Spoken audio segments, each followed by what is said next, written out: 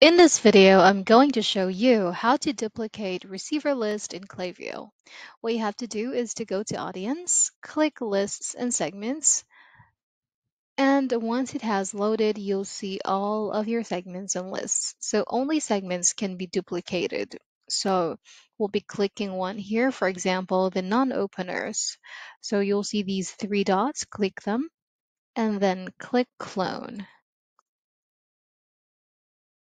If you'd like to add conditions, you can do so, but for now, let's just click Clone Segments in order to duplicate the receiver segments.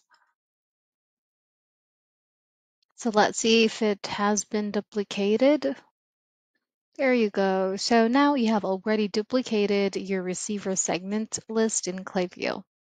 That's about it. That's how you can duplicate receiver segments in Klaviyo. If you have any questions, please let me know down in the comments below, and I'll do my best to help you out.